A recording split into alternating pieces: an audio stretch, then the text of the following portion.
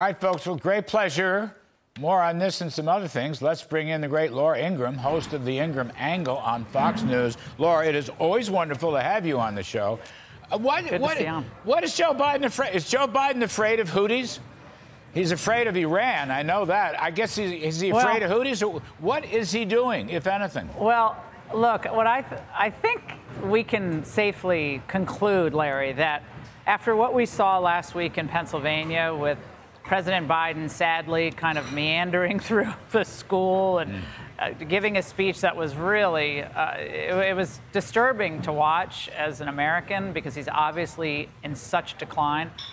The idea that Joe Biden is making any significant decisions is just ludicrous. So he's not making the decisions. Lloyd Austin just out of the hospital, but nobody even checked on him for 4 or 5 days. So he's not making the decisions. So I think that the really apt question today is who is actually making the tough national security calls for the United States of America? Who is it? Is it Ned Price? Is it John Kirby? I mean, is it Jean-Pierre? I mean, I'm willing to take any counsel on this, but we don't seem to have a cognizant commander-in-chief, from what I can tell. No, it's like who's calling the shots in there. I agree with you. It's a question. It's a very important question. The other thing, Laura, is in Taiwan, all right, the good guys won. The pro-democracy group, William Lai, that's his Americanized name, he won. That's good. And then Joe Biden comes out with a statement that says we are not in favor of Taiwan independence. Really? Oh, yeah. What? That's his really? That's his reflexive response, Larry, because Joe Biden has been doing everything in his power over the last 40 or 50 years to help China become stronger and more prosperous. And the CCP, they love Biden. I mean, he's kept the Trump tariffs in place to some extent. In a second Biden term, those would be lifted for sure. But there's a reason that, most of the, billionaires on the left they want Biden is because they want to keep this China gravy train going. Taiwan says, wait a second, we still believe we're a country. We want to be our own independent country. And for America to come out on the heels of this and say, oh, no, you don't. That was very telling. Blinken had to kind of clean it up a little bit, as usual. But Joe Biden's instinct is never to be tough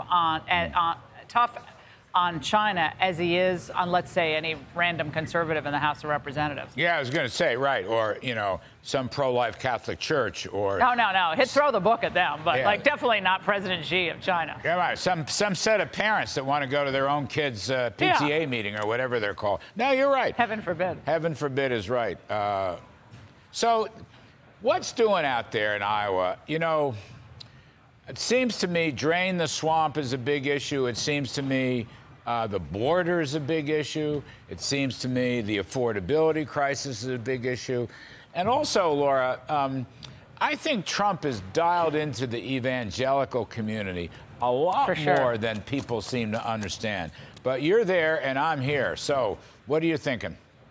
Yeah, well, I think this is my 7th Iowa caucuses experience. And it's always fun. You always learn something about the country when you're here, Larry.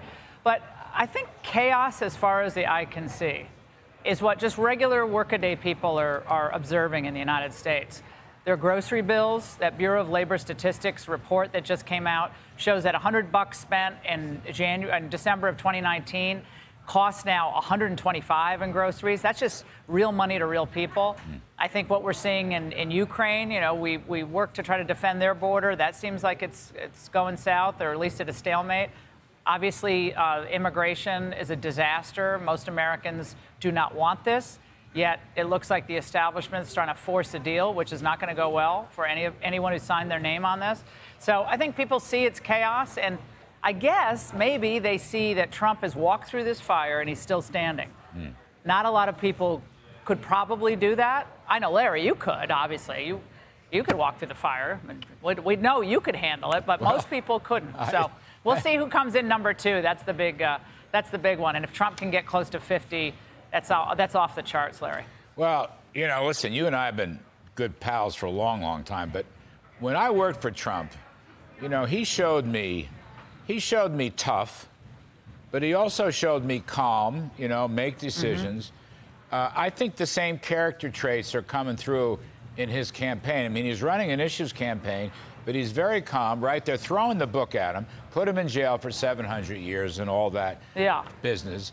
And he comes out with a terrific town hall, the Fox Town Hall performance last Wednesday night or whenever it was. He was very calm. Yes. He was very calm in that. And he seemed so confident. Like, I hadn't kind of seen him that way, like on camera, in quite a while. I mean, I don't watch every single thing, but I thought that was like a inflection point. I did too. Where he's like, I got this. I got this. Can I just tell you, I said the same thing. I called it a turning point. This is why we're friends. We agree on everything. I called it a turning point. You inflection point. You're smarter than I am. I like inflection point.